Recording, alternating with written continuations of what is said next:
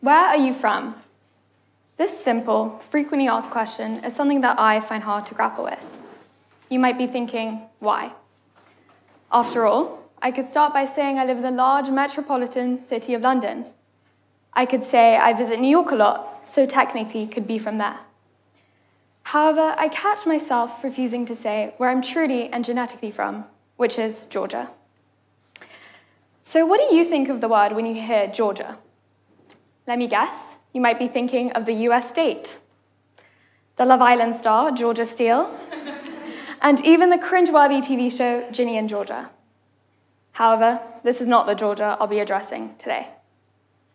This is my Georgia, a country that was part of the former Soviet Union that lies in the Caucasus and borders Armenia, Turkey, Iran, and Azerbaijan, and Russia. So now your thoughts are probably, why can't she say she's from there? I don't blame you. In fact, I often ask myself the very same question. Why am I in denial of my ethnic origins? So after some very hard thinking and deep analysis, I think I've successfully compiled my two reasons. My first reason is other people's and even Google's misconceptions. It's hardly surprising that when you type in Georgia into Safari, it comes up with this.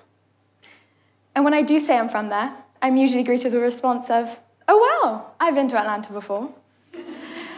My second reason is cultural self-consciousness, perhaps misplaced for kindness.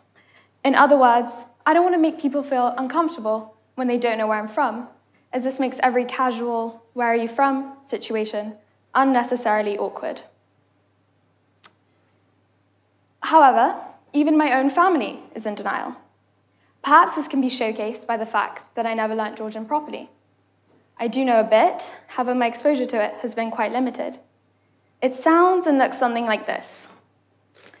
Achu achu slenu, zai gagachenu. It's quite a mouthful, to say the least, but I definitely didn't say some complicated phrase.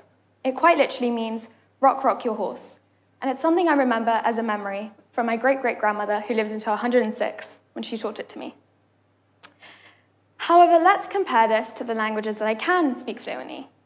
My English is not too bad, and the Russian that I've learned to speak can get me through any day. So when I asked my mother why she didn't teach me and my brother Georgian, her response was simply, no one speaks it anyway. You should learn Russian. It will be more useful. So I abided by this logic and decided to take Russian GCSE and A-level. But the denial doesn't stop there. My maternal grandparents, both of whom were born and bred Georgians, physically left the country due to the limited opportunities and reshaped their Georgian identity when they moved to America. Suddenly, their original names of Demuri Sapiashvili and Bela Yobiashvili turned into Bela Sapir and Tamir Sapir and Bela Joseph.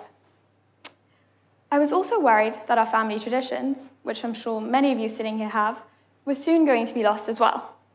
These include baking khachapuri, a Georgian cheese dish, every time I went to visit my extended family. Thankfully, this tradition is still going strong.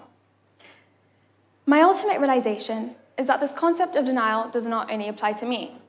What my parents did, or I'm not trying to take a dig at, in prioritizing a more powerful language is part of a damaging pattern in world history.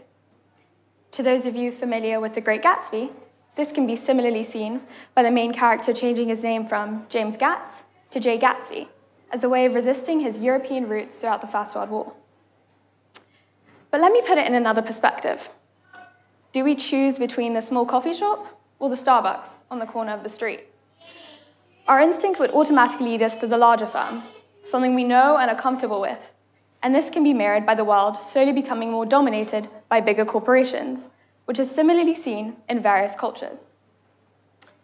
Similar to Georgia, there are many other countries that are usually forgotten about, such as Liechtenstein, Tajikistan, Andorra, and more. We need to stand up for the smaller cultures, countries, and enterprises.